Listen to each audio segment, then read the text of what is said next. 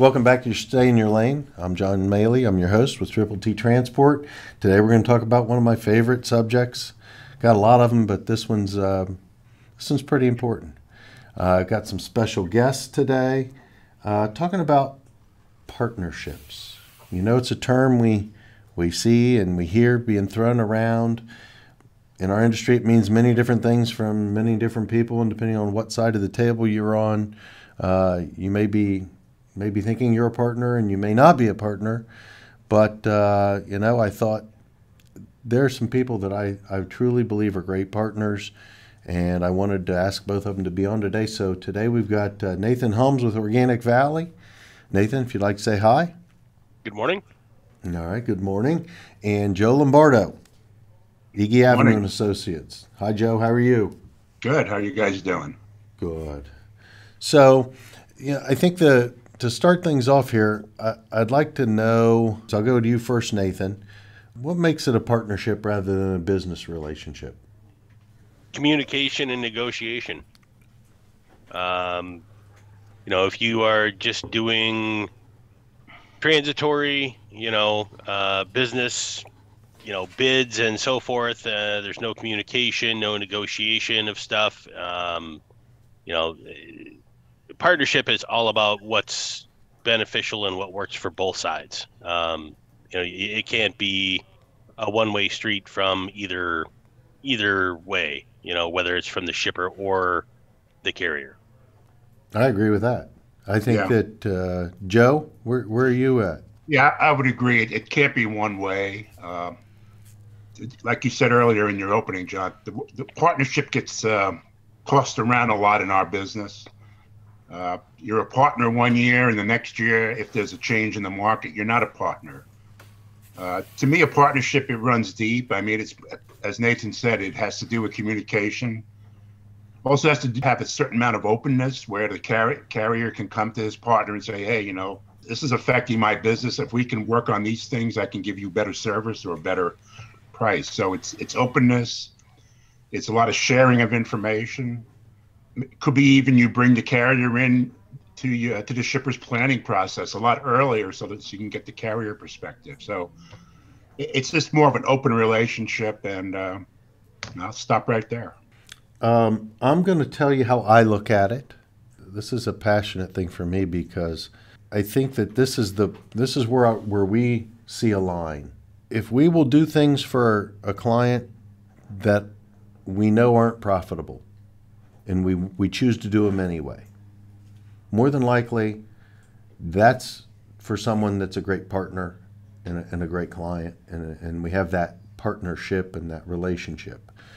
And then vice versa. If I need something and I'm in a spot and I need something, and the shipper or client that I'm working with will do something that may not be beneficial to them but to help us, that kind of solidifies to us that this is a real partnership. Sure. Yeah, absolutely. I think when you take the spreadsheets out and you get to the real working relationship, it's about transparency, loyalty, and trust. And I think they're all kind of tied in together from a communication perspective, Nathan. I know you said communication. Nathan is a great partner. That open communication and trust is where the foundation is set for a partnership. The fact that if we have something to discuss, I'm not just talking to you. You rally the group. You have the whole team there. Everyone takes their piece. Everyone is involved. You communicate issues proactively. That is a huge plus. We had the one not distribution center, the warehouse that you guys were having some detention problems at. And we were able to get some standing appointments for you guys. What worked best with your schedule and their schedule to get that achieved. And, I've really not heard any issues since then. So, just the fact that everyone is involved, everyone cares, is one of the things that really stands, you guys stand apart from the rest of the industry, or at least most of our partners. I mean, I do have some other carriers that, are very proactive communicators, but you guys really do set the bar high. Well, that's great to hear. I think our goal is to bring value from every perspective possible, so that you see it from a motivational perspective, and when that's genuine, that comes across. It's a pretty strong thing. But I think you're not giving yourself enough credit. I think that you and Organic Valley also reciprocate. You say, hey, this is what we're thinking about doing.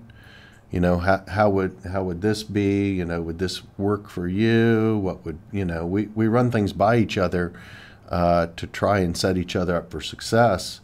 And from a problem-solving perspective, I think we're always on the same wavelength. We want to, bring you the best solutions and be the best partner that you can look for. From a business operational perspective, you guys do good business. The back and forth, the reciprocation is there so often, and you won't even see a thank you or anything. At the end of the day, we're looking for mutually beneficial back and forth sharing of responsibilities in the relationship. So, I don't think it's much different than any other close arrangement. Joe, what have you got? What are your thoughts? I was going to just make a comment. Size of the carrier or of the third party, does that matter in if you're talking about a partner? I mean, when I was an active shipper, I mean, we had partners. They tended to be the larger carriers because, again, they like Nathan said, they bring a lot to the table. As I step back and I think about it, I mean, a partner could be a niche carrier, a guy with 25 trucks. It could be a guy with 100 trucks. As long as they're bringing value, as long as they're working hand in glove with the shipper. So I don't know if you have any comments about the size of the partner. Our bread and butter is with smaller asset carriers. I think, John, I know you've posted the percentages. I don't know if it's like 90% of all trucking companies are, under 20. 1 to 5 trucks. Yeah. So to be quite honest, for us, we love working with the smaller carriers because we're important to them, and they're important to us. The communication is better, for the most part better.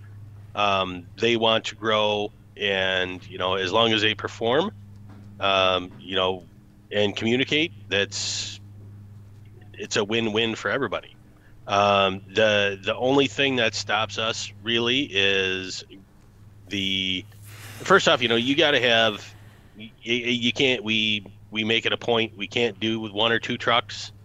Right. The guys with 1 or 2 trucks, just because there's no coverage. If they're running a consistent lane and they break down, flat tire, stuck in a snowstorm, whatever, your chances of recovery and successful delivery are a lot less.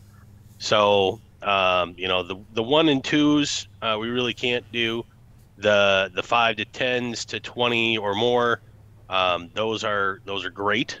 And the thing that really holds us back on those, to be quite honest, is, some of our insurance requirements. It's a very challenging world out there, as far as legalities and so forth. So ensuring that people have the appropriate coverages is probably our biggest challenge, as far as, bringing in those smaller carriers.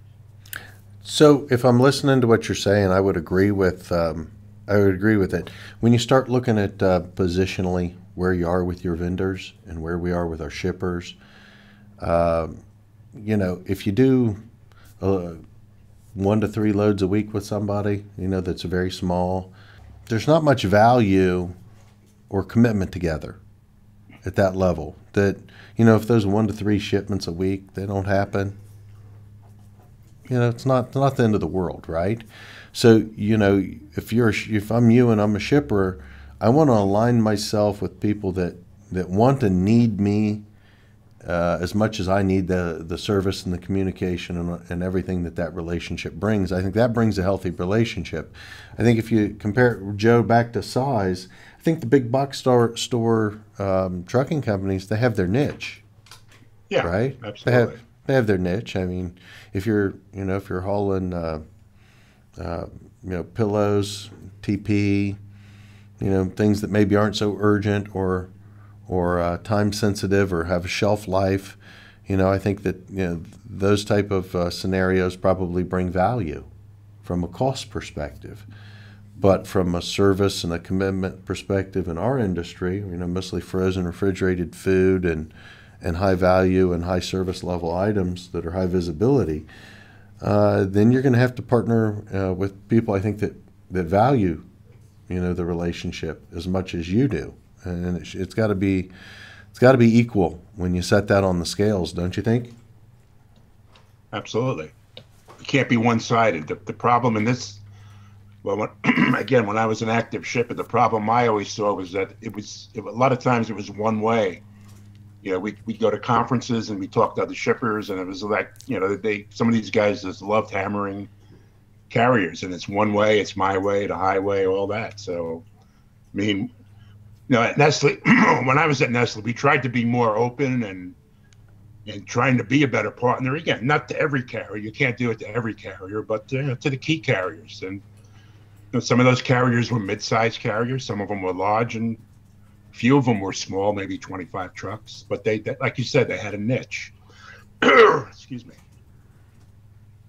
Well, I've mentioned it before, Nathan. We truly appreciate the partnership that you bring to the table with us, and the balance and the fit that we bring to each other. And it matters to us. And hopefully, in the future, we continue to grow and do more together and partner, as long as it is beneficial for both parties. I think that the partnership is where you're going to go out and you'll do things for each other that maybe cost you, because it's in the big picture of the commitment and the relationship. Sure, I would agree with that. All right. Well, any questions? Anything that would bring value to a shipper that maybe we aren't seeing, Nathan? The basics, the communication, the service, doing what you say you're going to do. Those in its simplest terms, the mainstays of our industry, you guys do a very good job at. And,